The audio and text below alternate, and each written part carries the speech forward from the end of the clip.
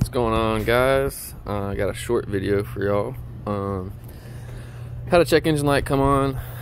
It was for the CCV filter restriction, and crankshaft position sensor wasn't reading right. So when I bought this truck, it's basically tuned and deleted. The only thing is the CCV was only like 2/3 of the way deleted, and what I mean by that is they had the hose cut. It was plugged off going to the turbo, so there's no oil going to the turbo, and the hose, they put heater hose coming out of the vent and going down, and it's coming down right around right there. So that's coming out of my CCV, that hose with the black zip tie. I need to cut that end. But so the only thing was the filter wasn't gutted, so I went ahead and took care of that. But the other thing is right there with the blue dot. White connector, black connector, and a blue dot. That is the crankshaft position sensor. This is an 08 6.7 Cummins. So it's real easy. Sometimes they just get dirty and shit, and you can check them. You just pop them out and clean them off, put a little bit of oil in the O-ring, and call her good.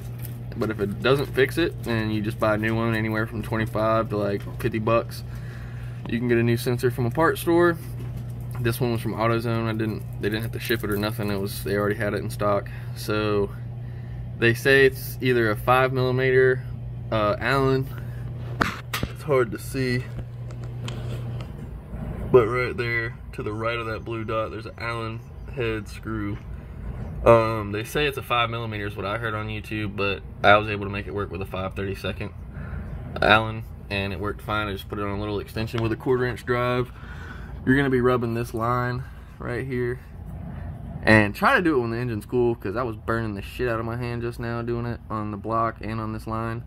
But to make it easy for you, you have this fan connector right here, and all you gotta do is just right there, ding, you just push down on that like that, and they pull right apart. And then you can tuck the top part, you can tuck it up in here in this little cutout, and then you can take this bottom part and you can just leave it hanging, or you can tuck it up under here. Just don't mess up your wires, but they're pretty good. So yeah, so you can get that out of your way. 5/32 or 5mm Allen key to get that screw out, and then you just grab on it and wiggle it and pull it out, and then you just pop the new one in, plug everything back in, should be good to go. I have an H&S Mini Max tuner, so I'm gonna go in there and delete the codes. Well, I guess I'll show you for anybody that doesn't know, or if they have one of these and they don't know how it works, because I'll be honest with you, I've never had a diesel before. I got this one and it had this H&S Mini Max already in it. Didn't know what it was or how it worked. There was a cable hanging down here, looked like OBD2, but I didn't know what it was. So we got smart and found out one's male, one's female, plugged it in there. So now when you turn the key,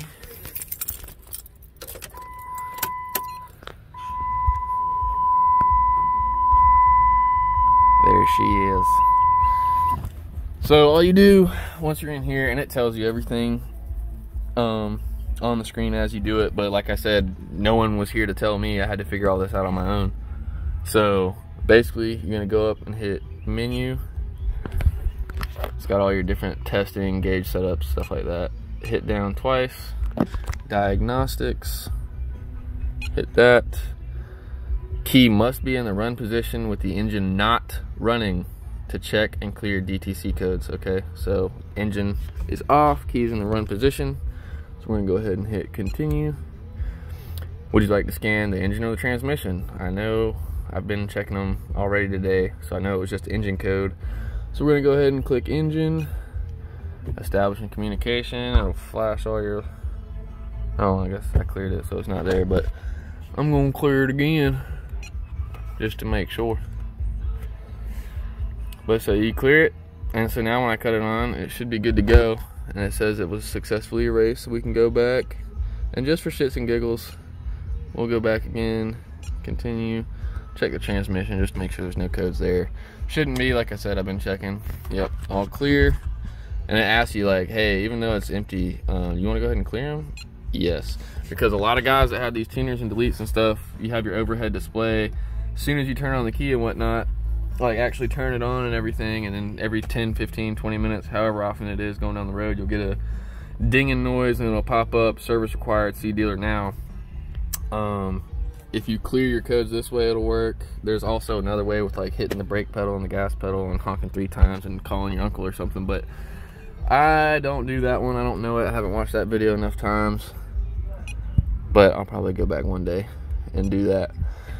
But for now, we are good to go. Appreciate y'all.